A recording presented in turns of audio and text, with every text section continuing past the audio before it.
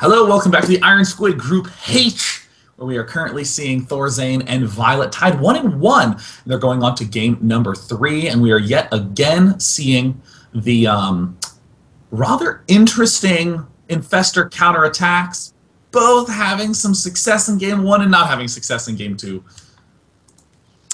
I would agree with that. ThorZaIN doing a pretty... I mean, he stabilized, but there was also moments in game number 2 where viOlet just went for the big wins in the engagements in the form of those infestors trying to go for the command center, where he could have just gone for SCVs and tried to equalize things up, but again, he would have lost a lot of infestors, so that's a tough situation to recover from as a Zerg. Yeah, definitely. I mean, those infestors are the essential linchpin to the defense pre-hive. And down in the bottom left, having shown a variety of different openings, everything other than the norm from Team Evil Geniuses, it is ThorZaIN. And spawning up to our top right-hand corner, as our Red Zerg, after having the series equalized up for him, he goes by the name of Zubu viOlet. Wonder what he's going to bring out here. Yeah, I'm really hoping to get the chance to see this sort of non-standard play from ThorZaIN. Because, I mean, he's gone for mech in the first game with a lot of rapid expanding. He went for no early third command center in the second game. Rather, he went for this very fast Marine Hellion push, which, again, I'm thrilled to see. And I would once again hope to see some sort of aggression out of him. And, wow, ThorZaIN with the proxy barracks! Oh, my God. Well, I mean... It's funny because, you know, ThorZaIN's been mixing it up quite a lot recently, and it's more often on this map than any other from macro Terrans that I see 2 barracks. So I think that Terrans just do not like this map against Zerg. What's your opinion on that, Sean? I actually think that this map is one of the most unique maps in the map pool, and it doesn't have that at first glance because you think, oh, really easy to get 3 bases, burp. Burp, derp, derp, and you just call it a macro map. However, it's actually surprisingly close distances by ground.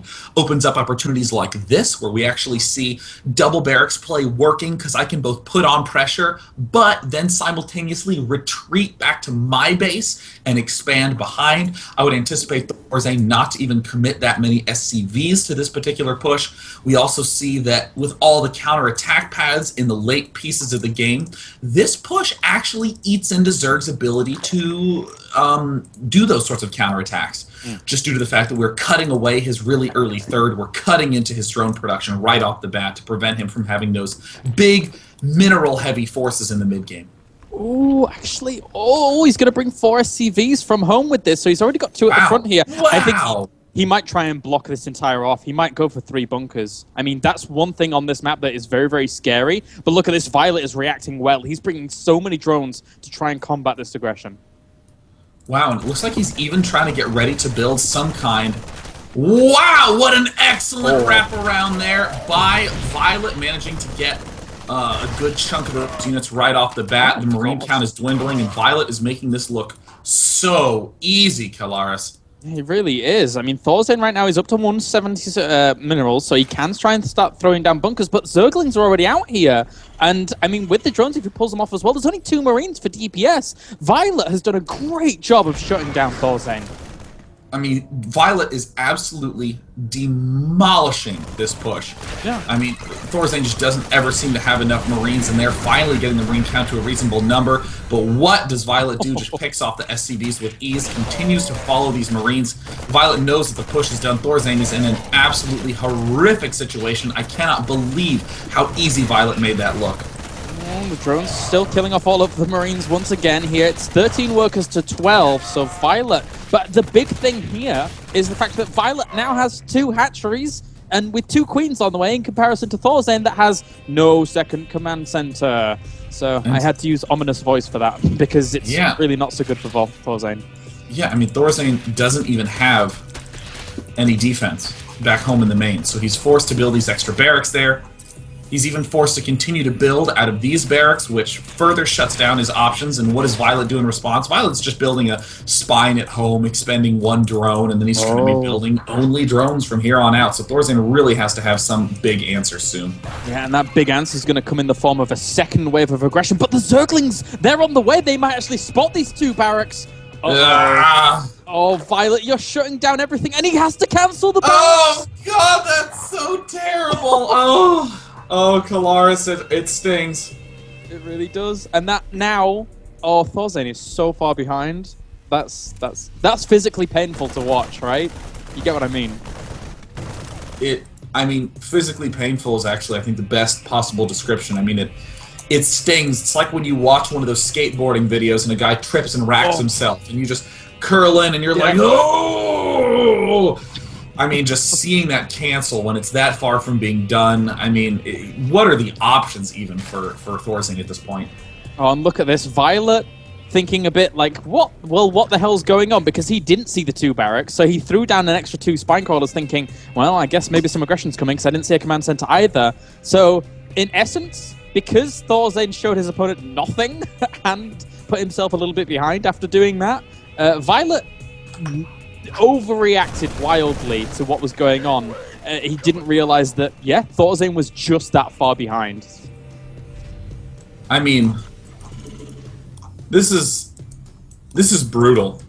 I don't know how else to put it. It's brutal, but amazingly, ThorZaIN has figured out a way to pull the supplies back together. But again, it's one of those deceptive situations where it's not quite as accurate as we're seeing, because, I mean, these little counterattacks from ThorZaIN are virtually impossible to deal with.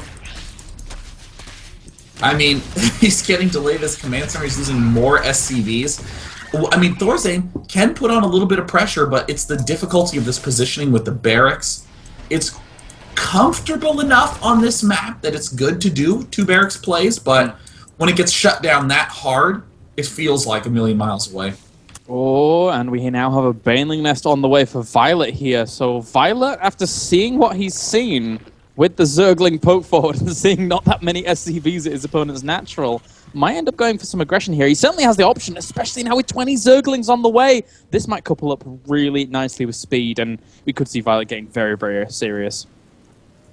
Yeah, I mean, this is where we're really starting to see that leap ahead in supply from Azubu's Violet. And, going for the Baneling Nest. I mean, it's like you said, Killars. Violet is not going to mess around. He's not really thinking to himself, oh, time to go to the late game. He's like, oh, well, if you didn't have any gas until recently, I'm probably up against only Marines. The best you can do is a barracks wall-off. And I don't see a barracks wall-off. So, da-na-da-na-ba-na-ba-da. That's from James Bond, by the way, and that generally plays when James Bond is in trouble, Killaris.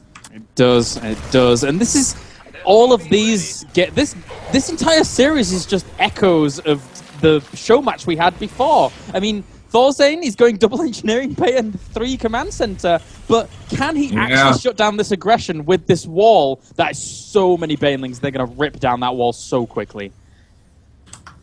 This is, I mean, you imagine how quickly Banelings take down barracks. Well, what about half-built barracks? Even faster. See you later, the money. 18 number of Banelings. Doesn't even need to expend all of them to get that wall off down. There's the good game. A painful, brutal final match from ThorZaIN.